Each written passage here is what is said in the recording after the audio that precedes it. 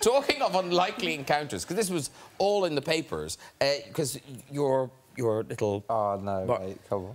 Well, just because what we read in the papers... I got cut up. Yeah. I got cut up. So this was the... Was it... You think rugged, right? I see that. I can't wait to hear about. So was it Beatrice or Eugenie? Oh, mate, I can't talk about it. Oh, can you not talk about it? Oh, no, OK, sorry, I'll shut up. Was it a hat accident? It was James Blunt. It was James Blunt trying to get his pop career back. He tried to kill you. How did it end up in the papers?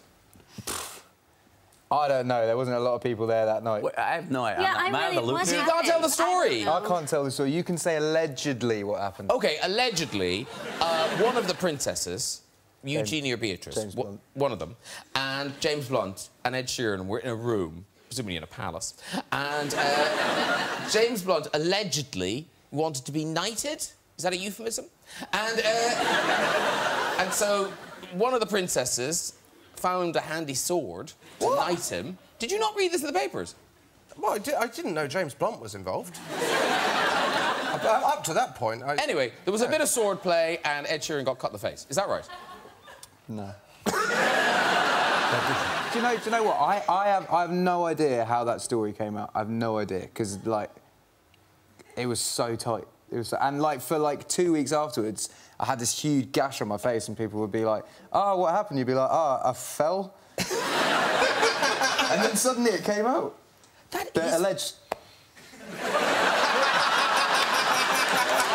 I've read, Will, that you have this amazing amount of music that you haven't released, but tracks with extraordinary artists like Michael Jackson and Prince and people like that. Will you ever release those tracks? No, because, you know, especially artists like Michael Jackson, where working with Michael Jackson is his critique and his 2 cents.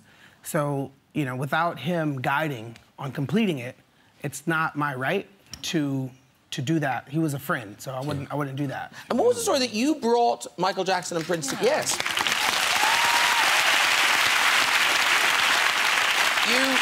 You brought Michael Jackson and Prince together. Yeah, so one time we had a show in Vegas, and Michael Jackson called. Hey, what's Michael? Like, hey, Mike. Yeah, so I heard you guys are doing a show tonight. Yeah, we going at 9 o'clock. Oh, rats, I gotta put the kids to sleep. So I was like, well, I'm performing with Prince later on at 12. So anyways, Michael came to see me rock with Prince. And it was a magnificent night to see. It was me, Chris Tucker, and then watching me, Chris Tucker, Michael Jackson, watching Prince rock on stage. So to make a long story short, Prince steps off the stage and plays the bass in Michael Jackson's face. Rips the freaking bass in 10 different pieces.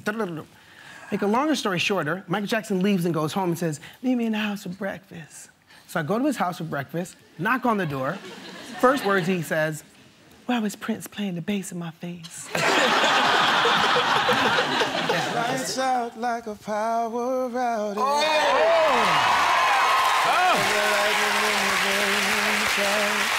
I could feel the mist every time we kiss. Just didn't know a downpour like this. There's a flash forward warning. Will it rain in the morning? There'll be puddles in the bed.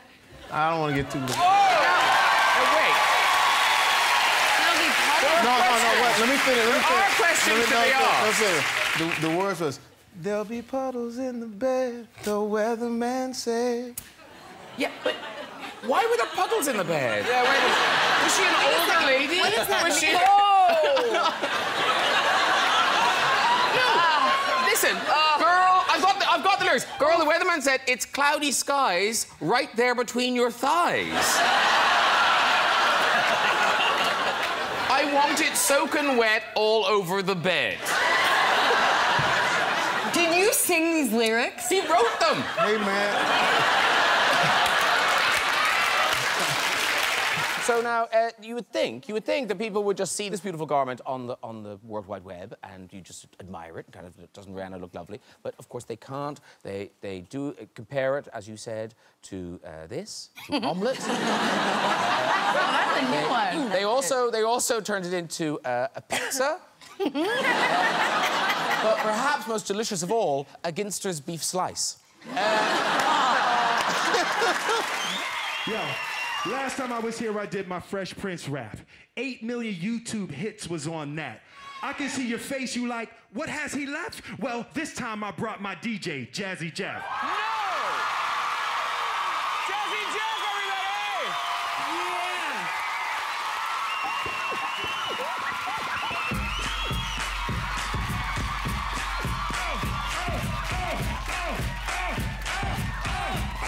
Let me hear everybody, here we go. Let me hear you go, hey. Can't hear y'all, I can't hear y'all, hey. Little louder, little bit louder, hey.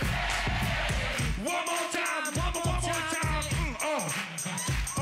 What's that, Jeff? What's that, Jeff? Here we go, here we go. Yo.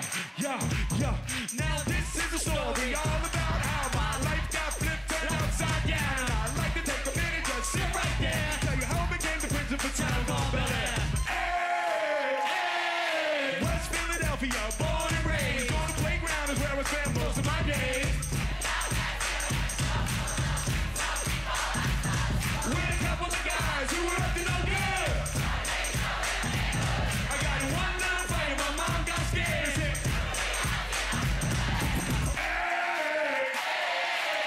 Hold up, Graham.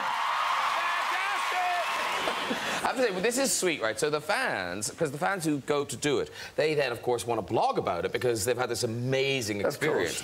But when they blog about it, it's borderline confusing on whether they had a good time or not. So here are some of the blog things. So we were asked to go to the living room, sit down, not know how much I was sweating during that moment. I was like, the fuck is going to happen? My poor heart could not keep up. Then all of a sudden, she just popped up out of nowhere. She appeared out of thin air like David Copperfield, and we all died, like, for real. Wait, there's more. This one. So she said she'll be playing her album for us. Let me tell you, the noise that came out of my mouth was not human. I legit almost told Mama Swift to call me an ambulance because I wasn't going to make it.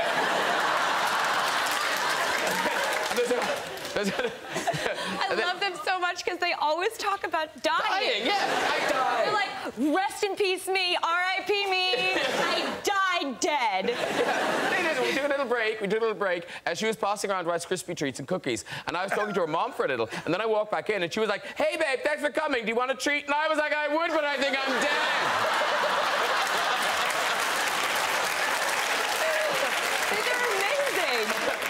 This is brilliant. Mid-sentence, she stopped talking and pointed to Amanda and said, Amanda, I'm so glad you're here. Amanda died right there.